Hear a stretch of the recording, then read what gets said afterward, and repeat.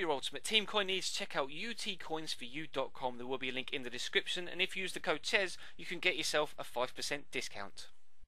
Hey guys, how's it going? Chez back again with episode number 42 of the Chelsea career mode here on Xbox One, and we're into the January transfer window. And we start with a rather unusual email. We get a message from the board saying they'd like me to strengthen defensively. And this isn't particularly an area I was looking to strengthen in this particular window, but of course John Terry is getting on in years, as is Branislav Ivanovic and Ashley Cole. Clearly the board feel that we need to bring in a new face or two in that area to kind of make up for the deficit that the players that we currently have are losing their talents just kind of because the game makes people over 30 lose their stats. But we do get some fantastically good news in this window, and that is that Oscar is no longer homesick. He's happy to stay at the club, and I was so happy to hear that, because he's been one of our best players in both of the seasons so far, and he definitely is one of our brightest prospects. 86 rated, and he's still only like 22, 23 years old and valued at 30 plus million. So I definitely want to keep hold of him. But we are looking for a defensive mid, a Michael Essien replacement, and Leroy Fer is the player that I'm looking at for that to start off with in this window. But we'll push aside from that for the minute, because we do have West Brom at home in the Barclays Premier League. Now it's in the rain, and I'm not too good in the rain, as you guys are fully aware, but we're doing well in the league so far. You'll be able to see on your screen in just a second that we're sat 1 point behind Arsenal at the top of the table, with Manchester United a further point behind us, and Manchester City a further point behind them, with two further teams on 39 points as well. So it's very tight at the top of the league, which is kind of polar opposite to how it was last year. If you remember, Manchester City absolutely ran away with the league title, ended up winning it by 15 points, 16 ahead of us as we finished third, 1 point behind Tottenham. But it's close so far, so if we can maintain a good run of form, then hopefully we'll be able to stand a good chance of winning that Barclays Premier League title in our second season at Chelsea Football Club. And we had to rely on Thibaut Courtois there to draw a good save out of the lovely lofted effort from Shane Long. Not quite enough elevation on it, and it is a great save. Thibaut Courtois up to hook it away, but we're going to have to call on him again from this corner. The ball's going to come in. They're going to miss the header, but it's Stephen Reed of all players that gets the volley in, and Courtois this time down low with his foot as opposed to up high with his hands, keeps the ball out of the back of the net. We pushed into the second half, and I really wanted to make sure I got in front early on if I possibly could, because I was getting a little bit nervous that we weren't going to pick up 3 points after the way West Brom defended in the first half. And Oscar comes oh so close to getting us in that lead, smashing it off the bar just a couple of minutes after the restart. Andres Schürrle was influential in this first half as well, obviously doing really well back from injury. Starts the games at the minute on the left hand side, plays a lovely ball into Torres, and the shot is unfortunately blocked, and the ball goes out for a corner, which nothing came of. But we're going to have another chance here on the 70th minute now. Schürrle, lovely ball over the top to Torres, great first time control, and a wonderful second touch as he smashes it up into the top left hand corner. That was a fantastic goal.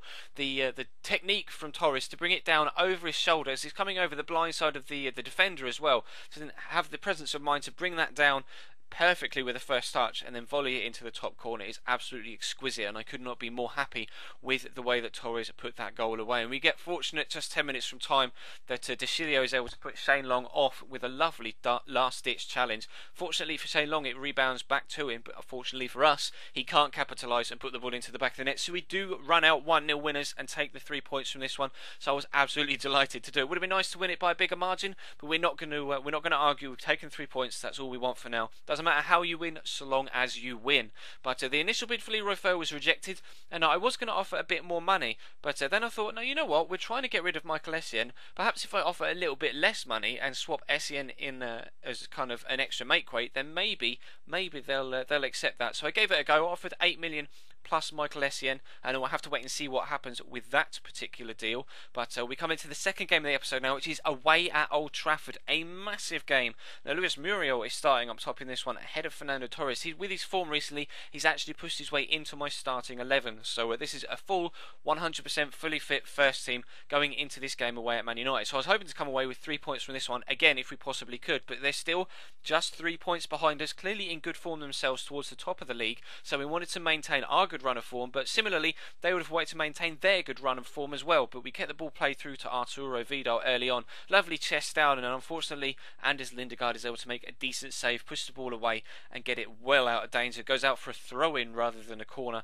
and we have to try it again. But we're coming down the right hand side rather, with Luis Muriel using his pace, fantastic feet to cut inside, and he just has that small window of opportunity to rifle it as hard as he possibly can across the goal into the back of the net, and he takes it with both hands. And we go 1-0 up early on. The first half was literally more dominance in this one than it was against West Brom, which really not weirded me out, but it was surprising to me that Man United weren't really as much of a challenge in this first half than West Brom had been for the entirety of the previous game. But Antonio Valencia gets a wonderful opportunity there to put them back on level terms, and he misses it. Tries to lift the ball over Cech, maybe Petr Cech rushing out at him, put him off, but he gets another chance here through 1-on-1 again, and this time he puts it past the same post, low down to the right hand side. See from the replay, question of offside actually, but Petr Cech spreads himself just enough in front of him, and he isn't able to put the ball away.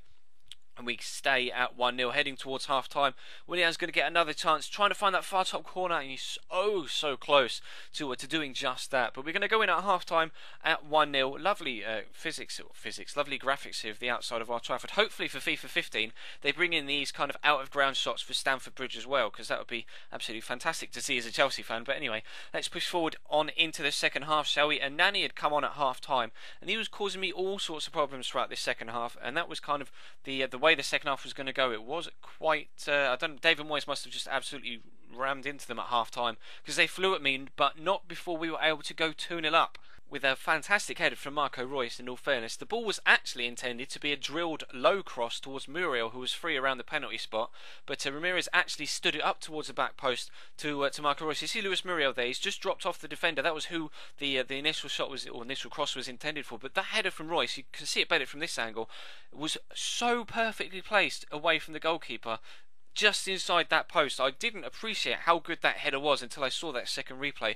Fantastic stuff from Marco Reus. He's really started to hit some goal scoring form recently, which is absolutely fantastic to see. Now we've had an offer for Romelu Lukaku, a player we most definitely are looking to get rid of in this window. Now Juventus have offered 8.5 million. He's valued at 9, but I don't want to counter offer too much and get too greedy. I just want to make sure that he gets out of the door, because he's just not going to get used.